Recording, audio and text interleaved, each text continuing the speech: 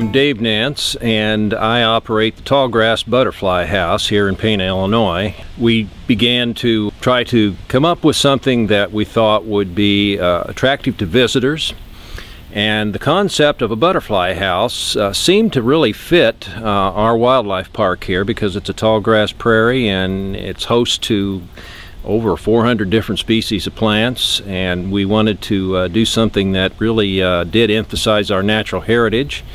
So we decided that we would create a butterfly house on the scale of the tropical butterfly houses, but featuring native butterflies.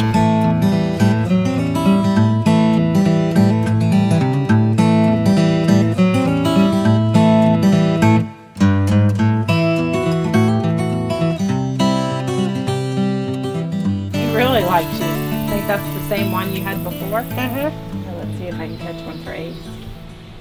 Oh, no. You gotta put him in there like that. Oh, under it. Okay.